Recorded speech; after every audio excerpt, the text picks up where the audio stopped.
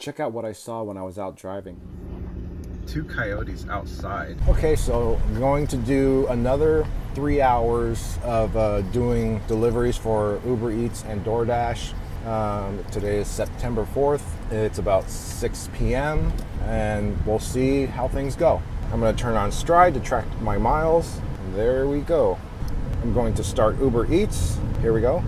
And I have to wait for DoorDash to be available. So over here I have a few restaurants. I have Cafe Zupas, there's 0 Degrees, and there's Mod Pizza. So I usually get orders from Mod Pizza and Cafe Zupas. Once in a while I'll get orders from 0 Degrees, not many. And then to my left there's Aho Al's. Sometimes I get orders from there, like usually pretty good orders from there. I want to talk a little bit about the difference between Uber Eats and DoorDash. You know, which one do I make more money with?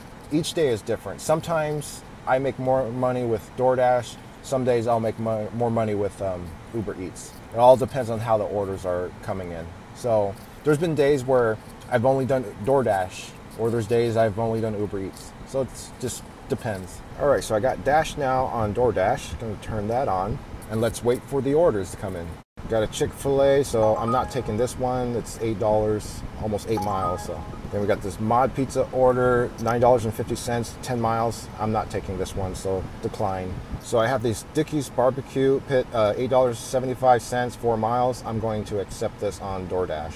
And then I turn off Uber Eats. Here we are at Dickey's barbecue. All right, let's go inside. Okay, we got the order. Okay, I got the order to deliver.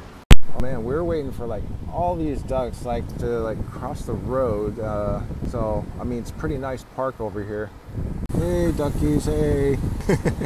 I mean, that's a cool thing about doing deliveries and driving. You're gonna see, you know, cool things like ducks, animals, sometimes weird looking animals you've never seen before. Two coyotes outside. I'm looking at them right now. Yeah, there's like 2 coyotes. One's just walking, and they're so skinny looking. They look super skinny, like they're probably looking for food.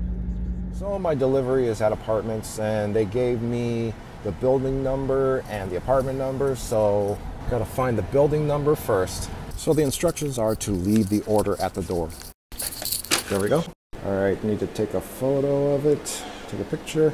All right, that one's $8.75. So now I have Uber Eats and DoorDash turned on, and I'm waiting for my next order. I'm not taking this one. This is $12, 19 miles. Too far for me. So this one's $11, 15 miles from DoorDash. So I'm not taking this one. It's too far. So I'm gonna take this Oregano's order. It's $5.50 for 2 miles on DoorDash. Here we are at Oregano's Pizza Bistro. I've only eaten here once. Going inside. So they said this order is going to be a few minutes, so I'm going to put the status. So tell us what's happening. Then I'll check off order is still being prepared when arrived. And then submit.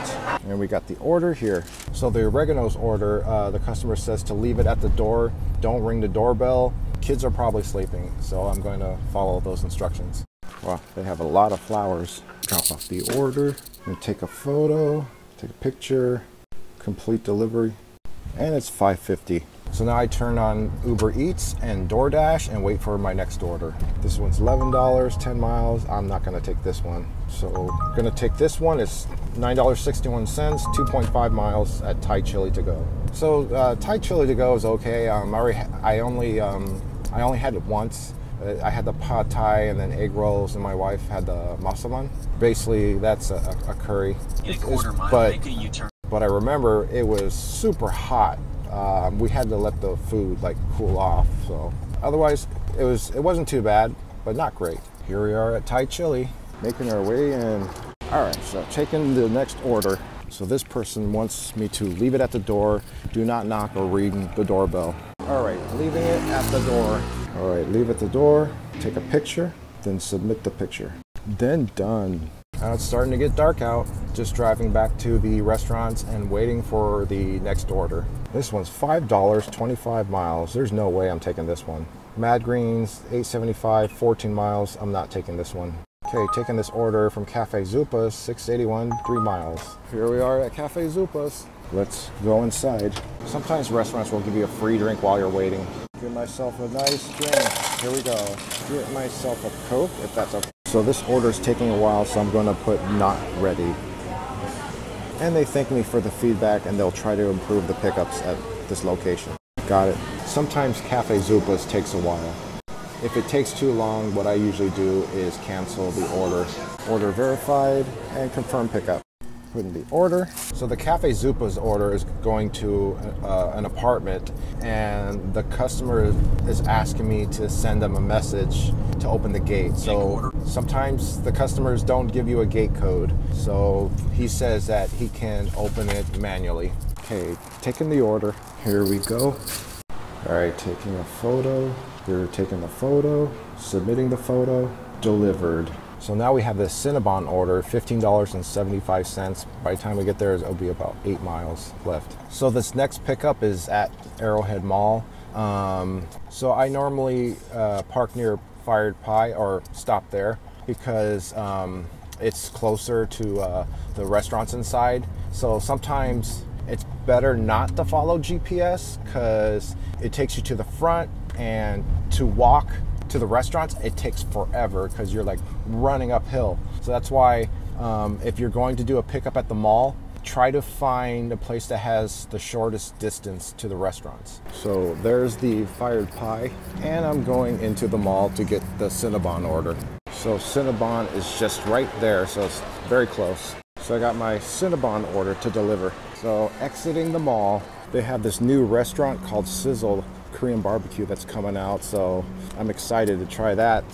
So this delivery is about 6.5 miles. It's almost $16, so it's not a bad order. So we're in a place where they have like $1 million homes and like these man-made lakes around them. Hard to see, but look at all these homes, really big homes. All right, so taking their order. Here we go. That was that order. Okay, we're gonna take this Carrabba order, $11, 4.5 miles. All right, this is Carrabba's pickup area right here. All right, we got our order. All right, here we go. All right, so here we go.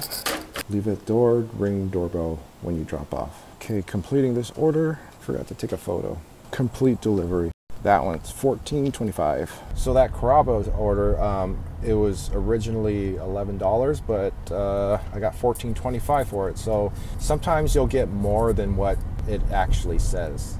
So I got an $11 order from Angry Chicks and Freddy's, and it's about 6 miles, so pretty good order. So this is Angry Chicks, checking it out. Let's go inside. Okay, they want me to enter a code D05. D05. All right, got my order. All right, so my next stop is Freddy's. All right, so I'm here at Freddy's, getting the Freddy's order. All right, so now it's time to deliver these orders. All right, dropping off the Freddy's order. Take a photo, then complete delivery. All right, so delivering the order to the door. Complete delivery. Gotta take a photo. All right, complete this order. And I got the $11. And I'm ending the dash. So let's go over how much I made for the day. So today I actually drove a little bit over 3 hours, so 3 hours and 10 minutes, and I drove about 47 miles. So Uber Eats I made about $16.42. DoorDash I made about $55.25. So I made about $71.67 today. So a little bit under $24 an hour. So I hope you enjoyed this video. Make sure to like, subscribe to my channel, leave a comment if you have any questions or you just want to comment on the video. And if you're interested in becoming an Uber driver, here's a QR code you can scan. Just scan this QR code on the screen, and then it will take you to a link where you can sign up for Uber Eats as a driver. And thank you for watching.